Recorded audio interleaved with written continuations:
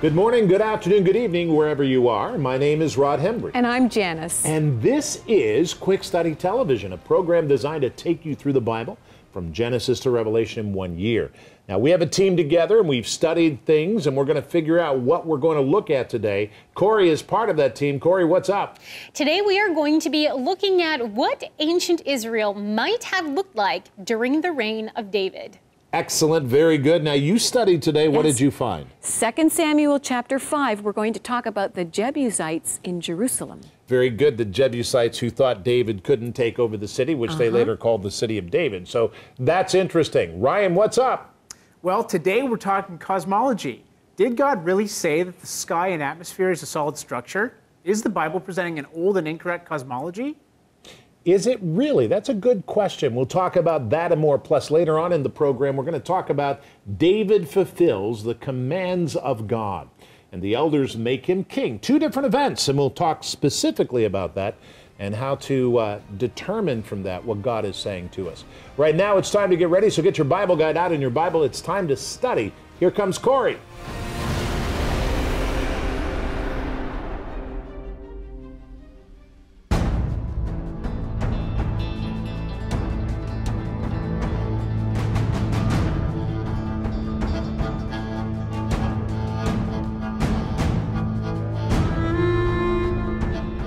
Not long ago, archaeologists began work on a small military outpost that dates to the time of David, just to the time of David. It didn't seem to exist before or after. So let's take a look at this potential garrison town of David. In 2007, excavations began at Khirbet Qeiyafa by archaeologist Yosef Garfinkel, who claims he wasn't setting out to find King David. But that's exactly what he believes has been revealed. The ancient city dates to the 10th century BC, during David's reign. Much to the chagrin of scholars who dismiss David as more of a tribal leader, excavations have revealed one of the most impressive fortified cities of biblical times. The walls are estimated to have stood 6 meters high and still stand 2 to 3. Its walls were casemate, meaning double walls, and made of huge boulders. Only covering about 6 acres and holding a population of perhaps 600 people, this city was a type of guard against David's western enemies, the Philistines. A most telling discovery is that this city had 2 gates, which so far is completely unique. This has lent intriguing support to the theory that this is Shaaraim, a city associated twice with David in the Bible, and its name means 2 gates. The location and dating of Khirbet Qeiyafa fits neatly within the biblical record. It seems as if David's kingdom is more like the Bible's description than skeptical scholars would like to admit. Yet still, the intrigue isn't over. In 2008, an ink inscription on a pottery sherd was discovered at the site. It is the oldest example of Hebrew writing to date, and it records an ethical point of view advocating protection for orphans, widows, and foreigners, and enabling the king to accomplish such things. It does not quote scripture, but it parallels so closely passages in the Law and Prophets. This shows that David's kingdom was not only established, but supported scriptural thought with a literacy level that proves books of the Bible could have been written in this early period. Some things to keep in mind when taking a look at history and archaeology is that the Bible frames out a lot of history. It tells us what we need to know, and it refers to and alludes to contemporary history of the time period. So when it's writing about David, it'll refer to different cultural practices, but it doesn't necessarily explain all of them, nor does it necessarily tell us about every city that David had commissioned to build or every garrison town that he stayed at, simply because that would be extremely exhaustive. The ancient books had to be short. There wasn't, scrolls were expensive. Making leather for that was expensive. So the Bible tells us our need to know details, not only so that we know a working history of ancient Israel, but more importantly, that we get the theology of God. We can understand the personality of God and how he's interacting with his chosen people, Israel. And that demonstrates not only for modern Israel, but for the rest of the world, what God is like. And it shows us parts of his personality. So with that in mind, ancient history and the practice of archaeology can really reveal many things that aren't put in the Bible about the culture that is portrayed in the Bible. For example, this potential garrison town of David.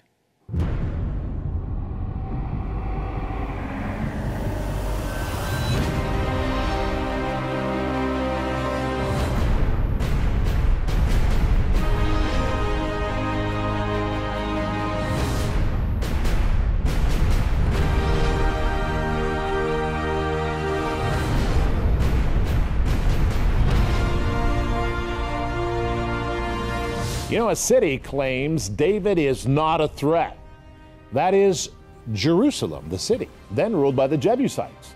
Now, the Jebusites, they make a statement. They say, "You shall not come in here, but the blind and the lame will repel you." 2 Samuel 5 and 6. Now, they speak too soon. Thus begins the city of David that remains to this day. You see, David authorizes a contest for his men to conquer the city through its waterways. And they take the Jebusites by surprise. This is Jerusalem of today, the city of God. Now, God chose to place his name in this city, and he will rule from here in the future. Now, throughout history, Jerusalem is the most valuable piece of property in the world, not because of the past, but because of the future.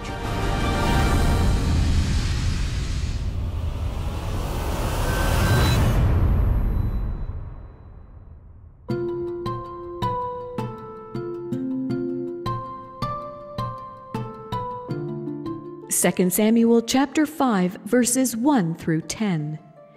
Then all the tribes of Israel came to David at Hebron and spoke, saying, "Indeed, we are your bone and your flesh.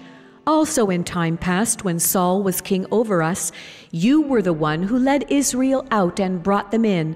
And the Lord said to you, 'You shall shepherd my people Israel and be ruler over Israel.' Therefore, all the elders of Israel came to the king at Hebron, and King David made a covenant with them at Hebron before the Lord. And they anointed David king over Israel.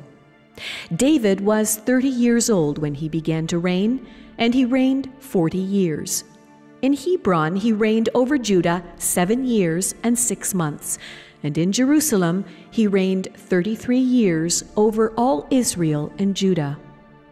And the king and his men went to Jerusalem against the Jebusites, the inhabitants of the land, who spoke to David, saying, 'You shall not come in here, but the blind and the lame will repel you,' thinking, 'David cannot come in here.'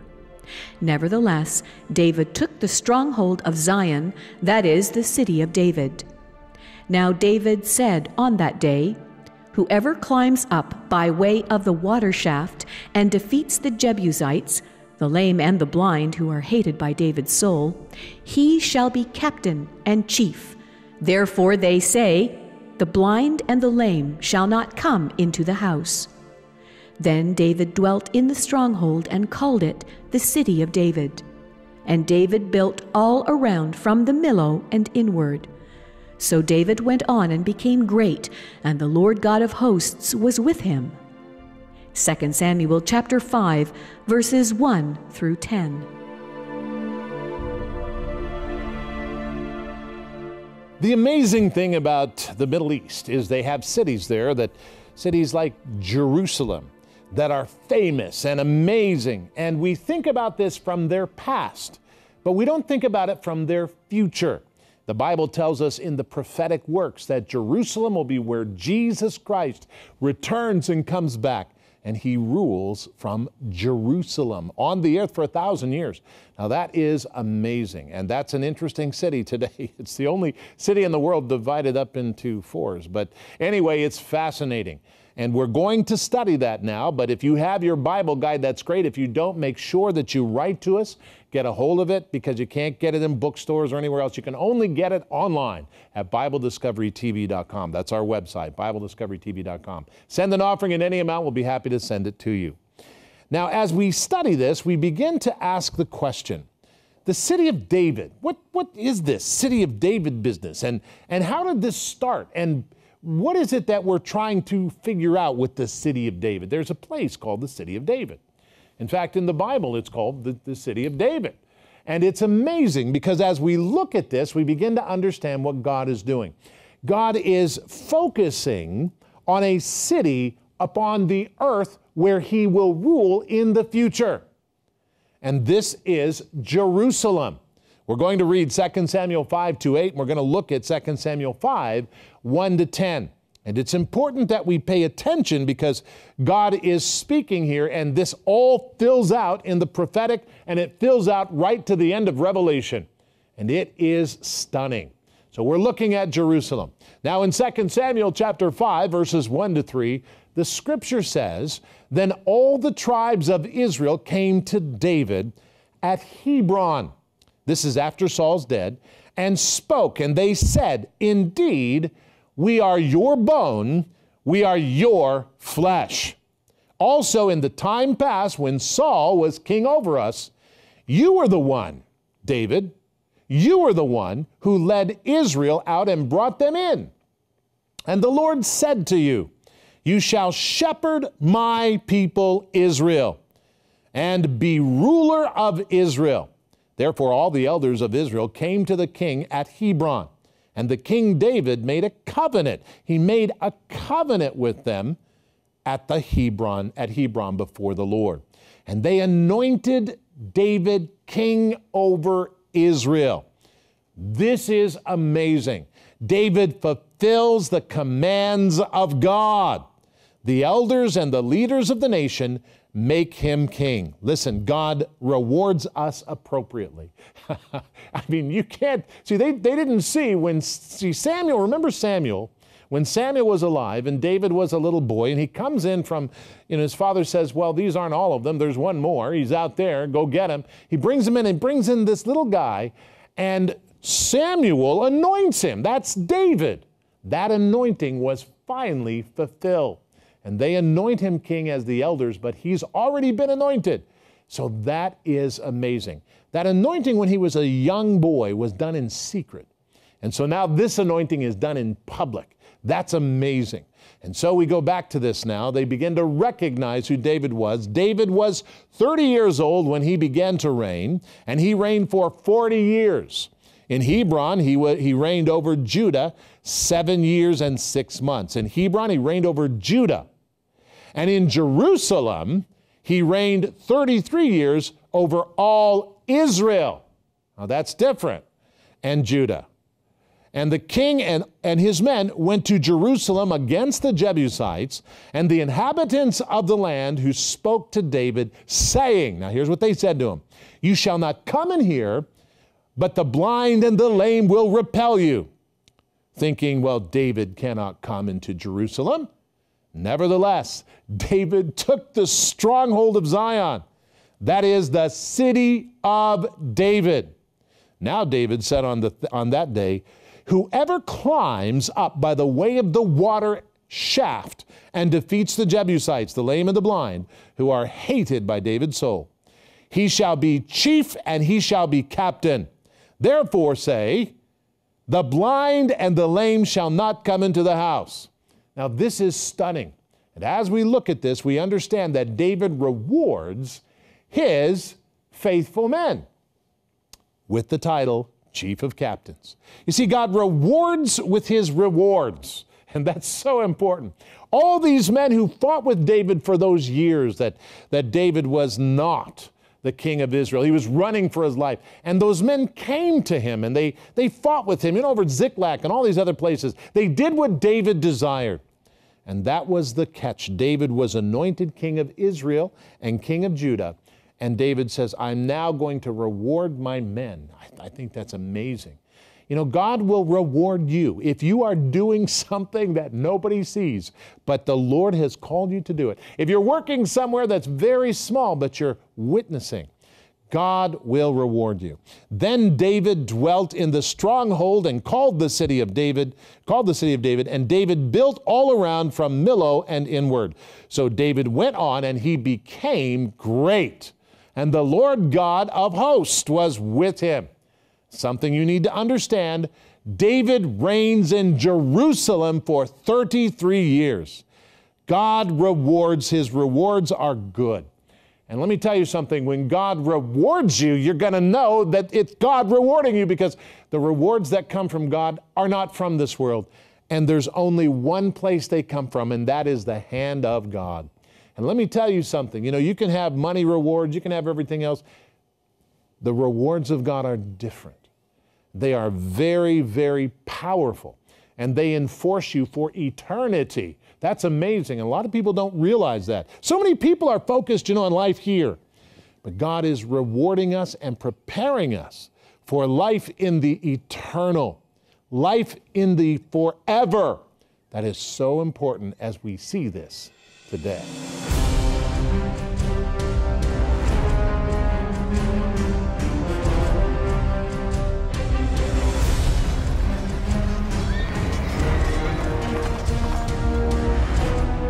Now, you will notice as you read and study through the books of 1st and 2nd Samuel and 1st and 2nd Kings that many place names are mentioned, but something else is used as a geographical guide, and that is geographical markers like the Dead Sea. The lowest accessible point on planet Earth is the Dead Sea. Positioned along a major fault line, the Dead Sea is appropriately named. It is so salty that sinking is almost impossible. Boats can't stay in its waters for fear of corrosion, and there are no fish under its surface.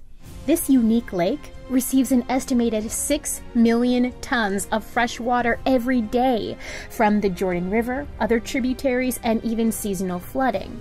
But it has no outlets, so its water content is balanced by evaporation. Due to mass amounts of evaporation, the water left in the Dead Sea has an enormous mineral content, comprising 25% of the water's makeup. Average ocean water is around 6%. This means an absence of aquatic life, yet a major source of essential minerals. The sulfur smell of the Dead Sea has proven a siren call to those suffering with skin and health conditions for thousands of years.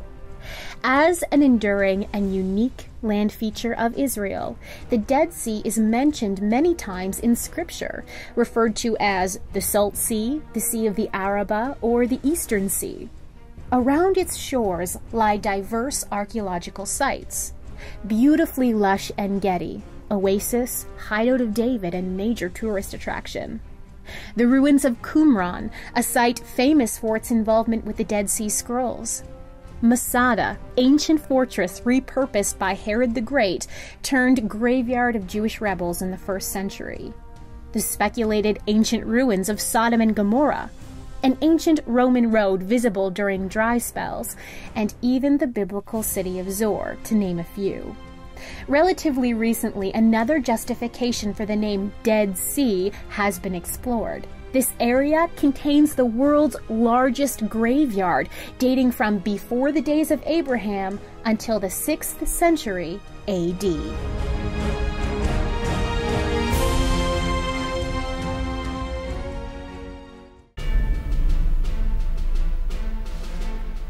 At Quick Study Television, our passion is to help you learn and understand the Bible along with us. Our goal for 2016 is to expand to new television and radio stations, add more helpful materials to our website, and continue to produce innovative products to help people of all ages study the Bible. None of this would be possible without our faithful partners, both financially and prayerfully.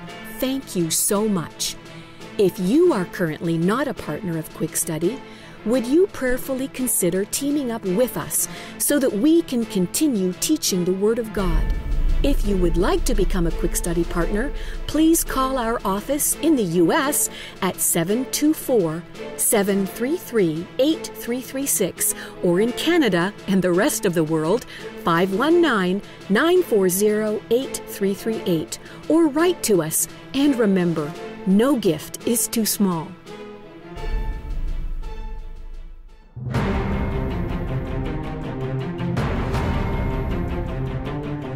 Next time on Quick Study Television, we are going to study the following. We are going to look at David must fulfill his covenant. And so get ready and join us next time on Quick Study Television. Right now, here's Ryan to tell us what he's talking about. Ryan, what's going on? Well, today in Did God Really Say, we're going to deviate from our reading and head back to the book of Genesis, because Genesis is the most attacked book of the Bible, hands down. It's true. And today we go back to Genesis chapter 1, where critics claim that it says that the sky and atmosphere is a solid structure or dome. This idea was accepted by many astronomers thousands of years ago, but we know today that it's wrong. But did God really say that the sky is solid? Critics of the Bible accuse the Holy Scriptures of being full of errors and contradictions. Especially criticized is the very first book called Genesis. Indeed, among other things, Genesis has been repeatedly attacked for allegedly having a very unscientific view of the universe, one that reflects the cosmology of the ancient world. For instance, critics point to the word firmament, meaning sky, atmosphere, and outer space in Genesis 1, which can be found in several English translations of the Bible. The argument made is that the word firmament connotes the idea of firmness and reflects the ancient cosmology that the sky was solid with the stars actually embedded into it. However, this is simply a translational issue. The original Hebrew word is rakia and has been translated in certain other English translations as expanse. The question is, which translation is correct? Where did the word firmament actually come from? In the 3rd century BC, the Egyptian pharaoh requested that some of the Jewish scholars in Egypt produce a Greek translation of the Hebrew scriptures called the Septuagint. This translation rendered the Hebrew word rakia into the Greek stereoma, which does connote a solid structure. It appears that these Jewish scholars had accepted Egyptian cosmology, which embraced the notions of the heavens being a stone vault. This in turn influenced Jerome, who produced his Latin Vulgate around AD 400, and translated the word stereoma into firmamentum, meaning a strong or steadfast support. Consequently, firmament is a transliteration of this word. This demonstrates the danger of allowing one's personal beliefs to be placed higher than the Holy Scriptures. In looking at the Hebrew word rakia, we discover that it actually means to spread abroad, stamp, or stretch. It appears that the author was not making a comment on the density of the rakia, but rather the stretched out nature of it. This is evidenced by two things. First, we read in other places in Scripture that God stretches out the heavens, and secondly, in modern Hebrew, rakia is the word used for sky and in no way connotes hardness. So here we see another example of an alleged contradiction that's nothing more than a translational issue. However, this investigation does illustrate perfectly how our personal beliefs can become a problem if placed in higher authority than the Scriptures. Consider that the word firmament came about from an incorrect rendering of the Hebrew word rakia, and this incorrect rendering was a result of placing the popular science of the day above the Bible. The Bible can teach us many things, including about the cosmos. Very good. Thank you, Ryan. Excellent work. Very good. Look forward to these segments. Anyway, what did you study for today? Well, today we were looking at 2 Samuel chapter 5, and of course we're talking about the conquest of Jerusalem by David and his men. Now, the Jebusites were in Jerusalem at this time, and they had held at least a district of Jerusalem since the days of Joshua.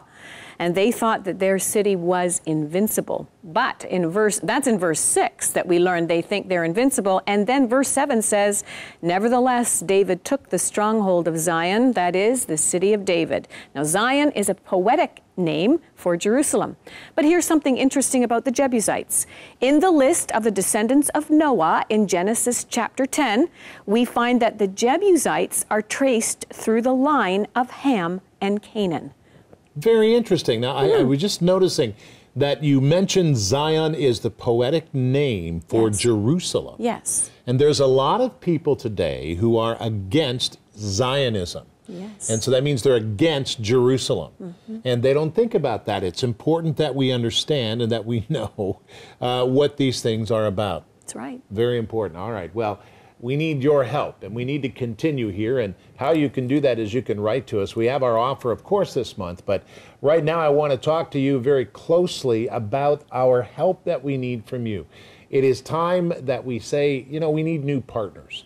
And so the new partners, you can write to us at BibleDiscoveryTV.com. That's on the internet, BibleDiscoveryTV.com, and you can speak to us there. And by the way, you can get the Bible guide, the digital Bible guide there as well. And we actually put the various forms of the Bible guide on, but if you write to us, then you'll get a hold of it. Also, you can write to us at P.O. Box 150. That's Murraysville, Pennsylvania, 156680150. You can give in any amount there. So when you write to us, make sure you give. Now, you can support us either on by asking for the Bible guide or by not asking for the Bible guide, but we do need to hear from you. And also in Canada and the rest of the world, P.O. Box 456, Orangeville, Ontario, L9W5G2. Make sure you write us there.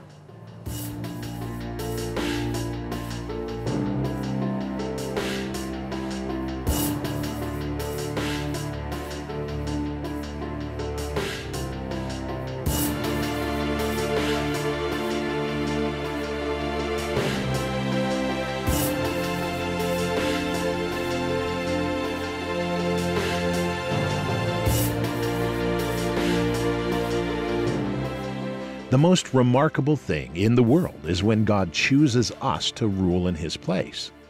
This happens at the end of time. There are people redeemed from sin, individuals different from any other in the kingdom of God, according to the Bible. They know what it is to be captivated and captured by sin. They know what it is to be freed and healed from the sickness of sin. This is the new song that they will sing when they achieve heaven.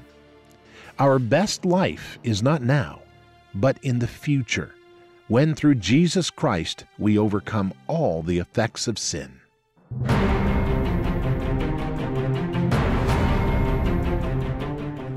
Not too long ago, there was a person who said to me, you know, Rod, I invited Jesus Christ into my life, and when I did that, my life changed. This person was an alcoholic, somebody who had trouble in alcohol and drug abuse.